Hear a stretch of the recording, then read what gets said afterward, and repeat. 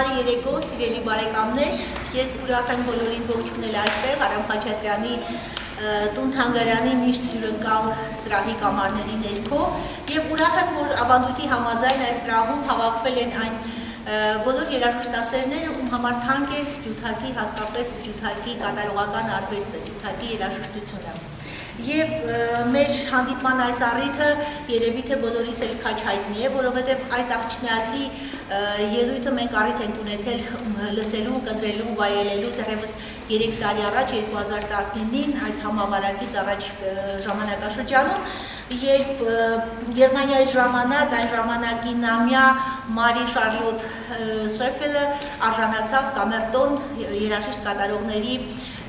միջազգային մրցույթի Grand-Prix մրցանակին։ Այս տարի պատմությունը կրկնվեց։ Նա կրկին ստացավ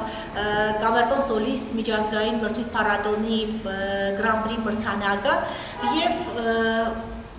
այսպիսի նախաձեռնություն ստեղծվեց, նախաձեռնությունը ծնվեց Կամերտոն հասարակական մշակութային կազմակերպության կողմից, կազմակերպել արդեն 12-ամյա Marie Scheffell-ի մենահամերգն այստեղ Երևանում եւ կազմակերպել բացի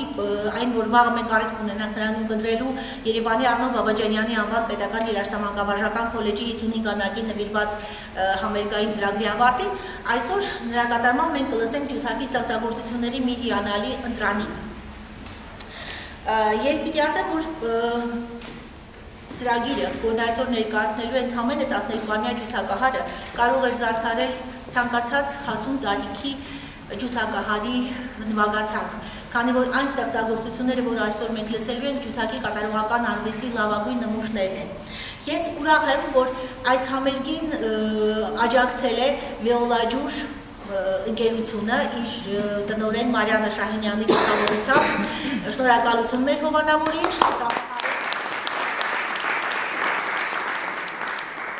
շնորհակալ եմ միշտ Արամ Խաչատրյանի տուն-թանգարանի ղեկավարությանը, որը միշտ հյուրընկալորեն բացում է իր դռները նմանօրինակ միջոցառումների համար եւ իհարկե Կամերտոն հասարակական կազմակերպությանը հանձինս նրա նախագահ պարոն Արմեն Հարությունյանի, բայց այս մասին դեռ կհասցնենք խոսել։ Եվ ես ուրախ եմ այսօր այստեղ ողջունել Քանաքյալ Զեյթուն համայնքի մշակութային բաժնի ղեկավար պարոն Սամվել Ադամյանցին,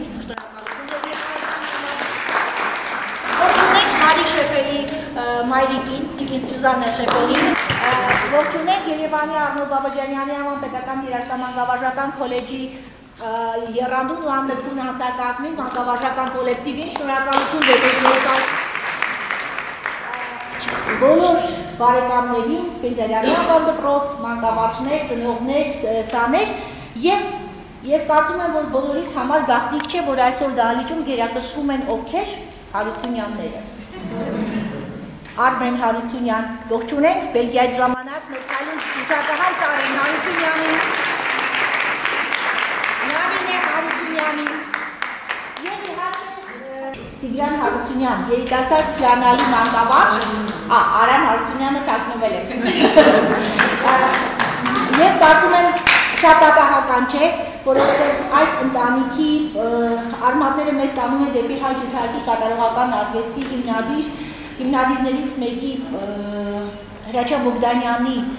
ավանդույթներին, ասել է թե ավանդույթները շարունակվում են փոխանցվելով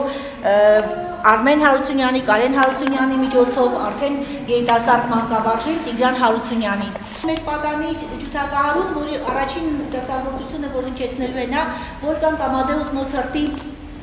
Սոլ մաժոր կոնցերտի առաջին մասն է։ Եվ ահա թե ինչպես կներկայացնի մեզ 12-ամյա ջութակահարուհին կլսենք։ Իսկ այսօր նա հանդես է գալու հիանալի դաշնակահարուհի Հայաստանի Հանրապետության նախագահի մրցանակակիր Անահիտ Դիլբարյանի նվագակցությամբ։ Եվ այսպես Marie Scheffell եւ Անահիտ Դիլբարյան, Վոլֆգանգ Ամադեուս Մոցարտ, կոնցերտ Սոլ մաժոր, առաջին մաս։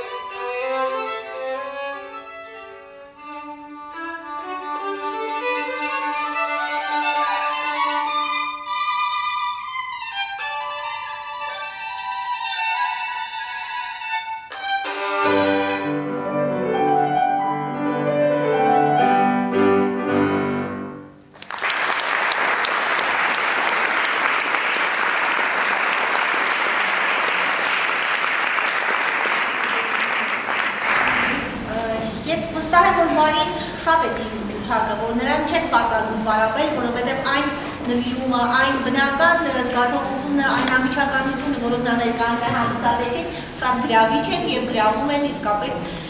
բոլորիս։ Հաջորդ ստեղծագործությունը, որ պետք է լսենք, Յոհան Սեբաստիան Բախի մի մաժոր պարտիտիկ էտյուդն է։ Եվ հրաշալի գիտենք, որ Բախի մենանվագ պարտիտները և սոնատները իսկապես ցանկացած ջութակահարի նվագացանկի անկյունակարն են հանդիսանում։ Եվ սիրով ուրեմն լսում ենք Մարիի կատարմամբ մի մաժոր պարտիտի պրելյուդը։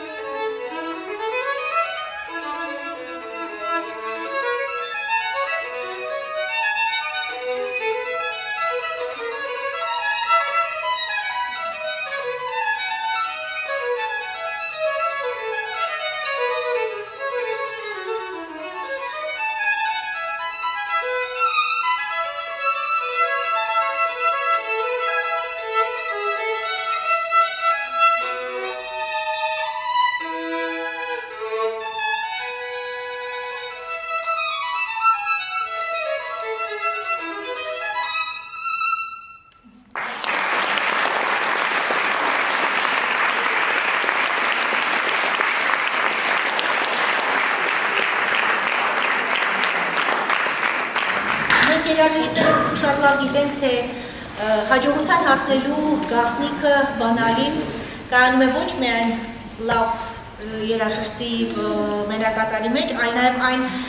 համագործակցության մեջ, որ իսկապես ուղեկցում է երաժշտին դրա կայացման ճանապարհին, ուսուցիչ, ծնող եւ աշակերտ։ Այս դեպքում ես կարծում եմ, որ Մարիի դեպքում իսկապես այս համագործակցությունը ուսուցչի հետ հաջողվել է, որովհետև Տիգրան Հարությունյանը, մեր երիտասարդ հիանալի ջութակահարը, գիտենք ավարտելով, այստեղ ստանալով իր երաժշտական կրթությունը սկզբում հայրիկի Արմեն Հարությունյանի մասնագիտական դասարանում, այնուհետև շարունակելով Երևանի Կոմիտասի համապետական կոնսերվատորիայում պրոֆեսոր Արտաշես Մկրտչյանի դասարանում, տեղափոխվեց Գերմանիա եւ ավարտեց այնտեղ Կարլսրուհեի երաժշտական բարձրագույն դպրոցը, ստանալով եւ բակալավրի եւ այնուհետև մագիստրոսի որակավորում։ Եվ դեռևս մագիստրաս սովորել է մեծանուն ջութակի մեծանուն պրոֆեսոր Յոսիֆ Ռիսինի դասարանում եւ դեռևս այդ ուսումնական տարիներից սկսել է դասավանդել, շարունակելով Հարությունյանների ընտանեկան հրաշալի ավանդույթները։ Եվ 2016 թվականին է կայացել Մարիի եւ Տիգրանի հանդիպումը, այսպես ասենք, 6-ամյա փոքրիկ աղջնակը հայտնվել է Տիգրանի դասարանում եւ ահա 16 թվականից մինչ այսօր հաջողությունները ուղեկցում են։ Պիտի ասել, որ Մարին միջազգային մրցույթների բազմակի դափնեկիր է, այդ թվում Ֆրանսիայում կայացած Ֆլամ միջազգային մրցույթը, Իտալիայի Վերոնա քաղաքում կայացած մրցույթը, Լիեժի ջութակահարների միջազգային մրցույթը եւ Գերմանիայի երկրամասերում այդպիսի ավանդույթ կա Յուգեն Մուզիցիղը երկրամասերի մրցույթն է հողերի եւ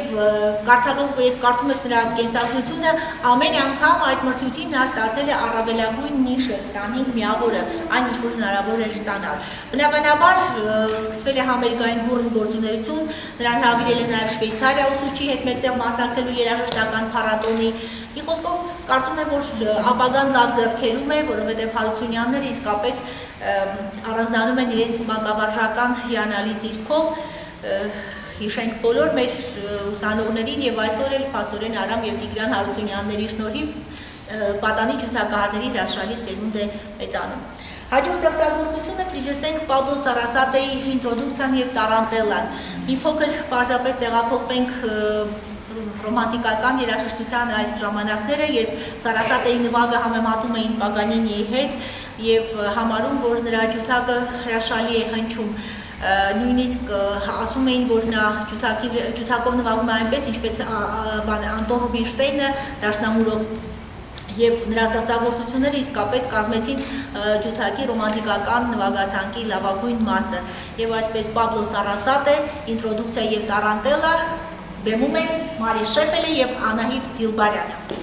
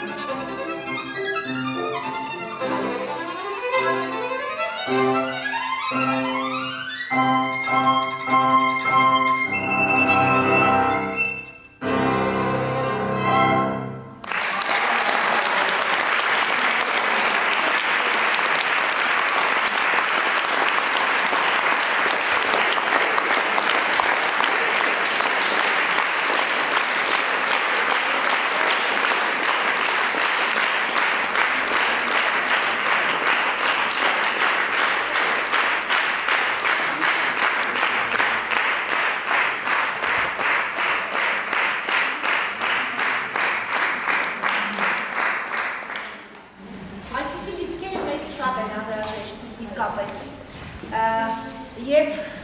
հաջորդ ստեղծագործությունը շատ հետաքրքիր է, որ նույնպես կապվում է Սարասատեի անվանն հետ, որովհետև Կամիլ Սեն-Սանսի ինտրոդուկցիա եւ Ռոնդո Կապրիչոզի առաջին կատարողը եղել է հենց Պաբլո Սարասատեն 1867 թվականին Փարիզում նվագախումբը ղեկավարել է ինքը հեղինակը Կամիլ Սեն-Սանսը, որը նախատեսել էր այս ստեղծագործությունը որպես իր ջութակի կոնցերտի վերջնամաս, սակայն կատարումից հետո ուրեմն սա դարձավ ինքնուրույն ստեղծագործություն։ Եվ գիտենք, որ շատ փոխադրումներ են եղել, Բիզեն է նվագակցել, փոխադրել դաշնամուրի համար, այսօր ուզում եմ հատուկ ողջունել Անահիտ Դիլբարյանին եւ քոլեջի դասախոս եւ Երևանի Ալեքսեյ Հեքիմյանի անվան երաժշտական դպրոցի դասատու, Աշտարակի Արտեմ Այվազյանի անվան երաժշտական դպրոցի դասատու։ Շատ դժվար է թվարկել բոլոր այն կրթօջախները, որտեղ աշխատել է Անահիտը եւ նաեւ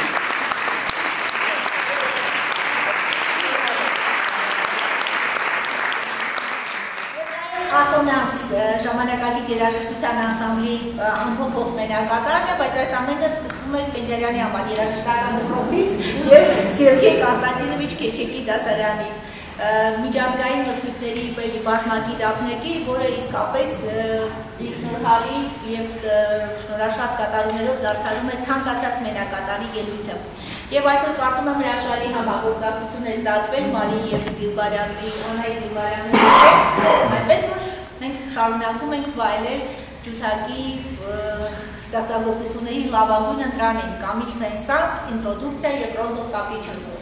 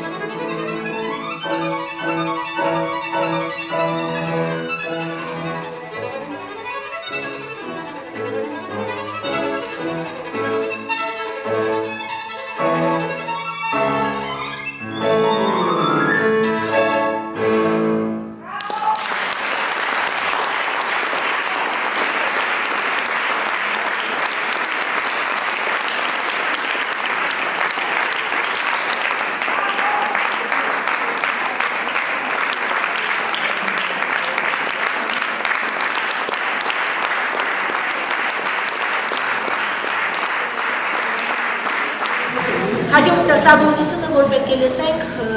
Հենրիկ Վենյավսկու համերգային պոլոնեզն է ռե մաժոր, կրկին դահլիճում գտնվող բոլոր ջութակահարները կհավաստեն, որ համերգային լավագույն ստեղծագործություններից մեկն է, այն կոմպոզիտորի, որին ժամանակակիցները կրկին շատ բարձր էին գնահատում, որը ցավոք ապրեց ընդամենը 45 տարի, բայց հասցրեց թողնել ջութակի համար գրված հրաշալի երկեր եւ հիշենք ֆրանսիացի իր ժամանակակից կոմպոզիտոր Հեկտոր Բերլիոզի խոսքերը, որ ասում էր, որ Վենյավսկին սատանայական անձնավորություն է, սատանայական մարդ, որը շատ հաճախ փորձում է նախաձեռնում է ինչ-որ բաներ եւ զարմանալին այն է, որ իրականացնում է այդ ամենը։ Եվ ահա այդ իրականացրած երևի թե երաժշտական հաջողված ստեղծագործություններից մեկն է ռե մաժոր պոլոնեզն է, որ մենք հիմա կլսենք Մարի Շեֆելի եւ Անահիտ Դիլբարյանի կատարմամբ։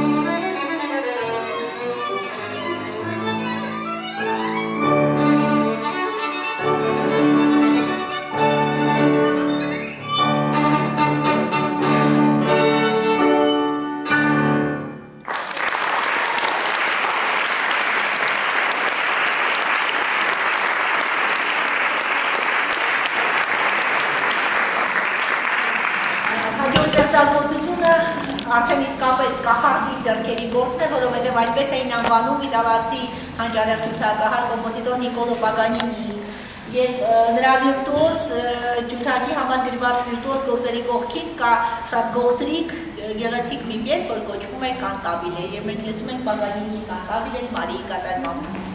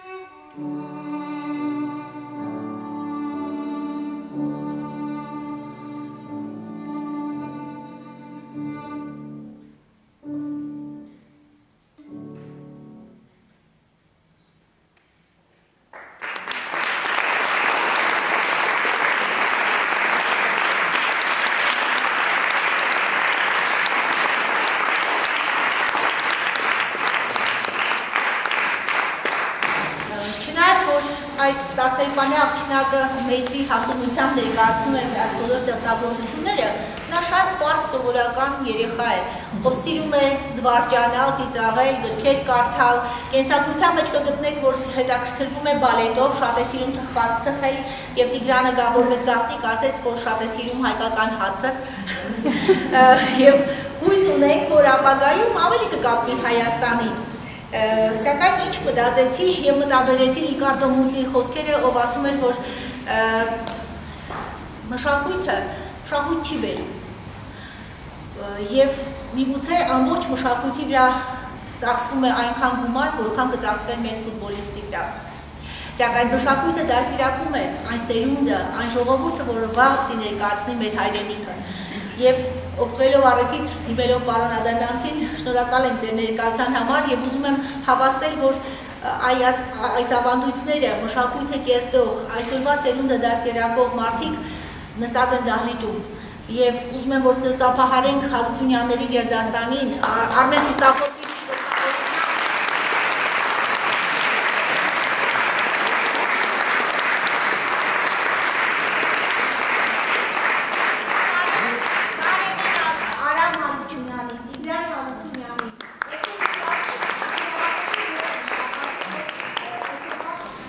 Ճիշտ է, մի բանը չի հաջողվել Տիգրանին ֆուտբոլի ավանդույթները փոխանցել իր սանին, ֆուտբոլի հանդեպ սերը, բայց միգուցե դա երբևիցե ինչ-որ մի օր կհաջողվի։ Բազմաթիվ առիթներ ենք ունենալու, ընկտրելու քո շնորհալի սանի ելույթներն այստեղ եւ հպարտանալու ոչ միայն իրենով, այլ նաեւ քեզանով քո կատարած աշխատանքով։ Շնորհակալություն քեզ եւ քո հավատարիմ կողակցին մեր ճգնաղաջային։ Եվ այսպես մեր համերգային ծրագրի ավարտին մենք լսում ենք Ֆելիքս Վարտոզի Մենդելսոնի ջութակի կոնցերտի առաջին մասը։ Marie Scheffell, Անահիտ Դիլբարյան։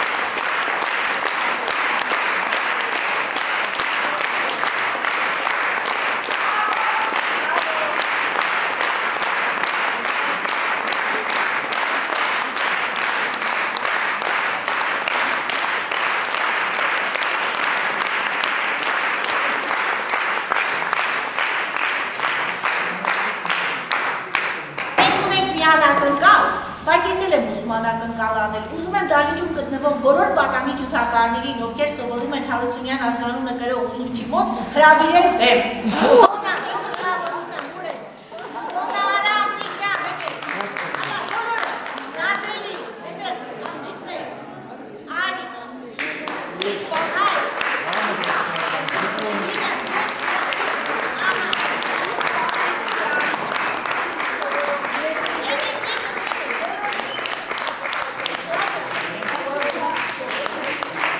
Ես ցանկանում եմ նախարարին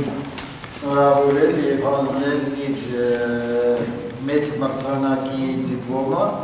դրամական մրցանակ ինքը 3 ստացել։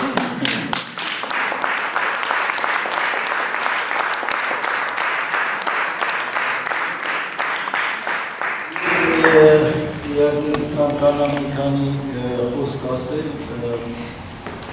ընդհանրապես Մարիի մասին և երեխաների։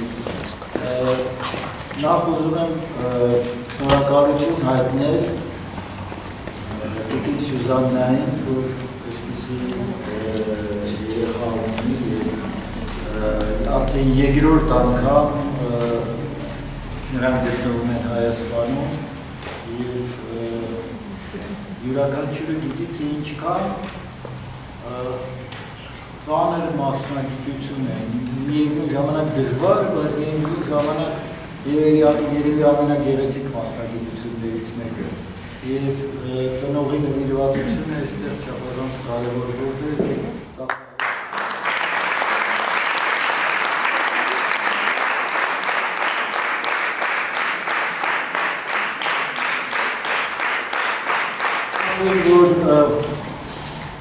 Ինչ շատ շնորհակալ եմ, որ այսպիսի լավ հանդիսատես է և շնորհակալություն եմ ուզում հայտնել բոլորից, Կամերտոն մշակութային կազմակերպության կողմից։ Այն երեխան, որ լսեցինք, Մարիին ես հույսով եմ, որ մի քանի տարի հետո, երբ նա ավելի մեծանա, արդեն նրա անունը երևի մենք կլսենք այլ մեծ դեմահատկացներից, որի բոլոր հնարավորությունները կա,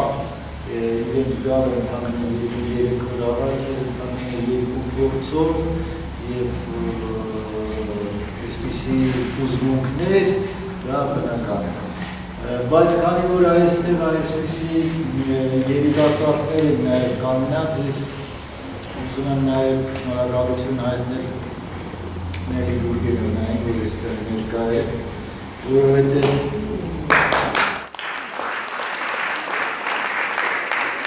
մշակութային հիմնադրամը Մերի Գուրգենովնայի գլխավորությամբ կատարում է և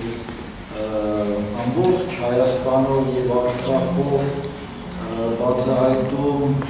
տաղանդավոր երեխաների, սա չափազանց կարևոր բան է և մեր երեխաները, հայ երեխաները բացահայտակապես ավելի քիչ տաղանդավոր են, քան թե Մարին։ Ցավոք սրտի ուզում եմ ասել, որ այն Տիգրանի նման և շատ այլ մարդիկ, որոնք գտնվում են այսօր արդ երկրում, միգուցե պետք է ստեղծագործեին և աշխատեին Հայաստանում։ Բայց ես մեր դժնդակ օրերում այսպիսի լույսի շողեր մեզ բոլորիս պետք է հարստացնի և ուզում եմ խոնարհվել և շնորհակալություն հայտնել այն բոլոր դասախոսներին, որոնք այստեղ նստած են, իրենց նվիրական աշխատանքի համար, որովհետև այն աշխատանքը, ինչ որ կատարում են երաժշտության դասախոսները, երաժիշտները, բոլորը գիտեն թե ինչպիսի վարձատրությամբ, այդ ուղղակի պետք է ունենալ շատ մեծ նվիրում, պետք է շատ սիրել հայրենիքը,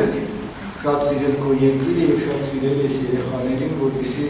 կարողանալ այդ նվիրական աշխատանքը կատարել, այնպես որ անուն ավանում չեմ ուզում դահլիճում ներկա եղողներին շնորհակալություն հայտնել, բայց բոլորին շնորհակալ եմ ձեր նվիրական աշխատանքի համար և վերջում ուզում եմ հույս հայտնել, ես չգիտեմ, ես իհարկե ինչքան շուտ այնքան լավ, բայց ես գոնե ուզում եմ, որ իմ երեխաները, որոնք արդեն մեծ են, կարողանան տեսնել այն օրը Հայաստանում, երբ բոլոր մեր մշակույթի գործիչները կաշխատեն իրենց ազգի համար։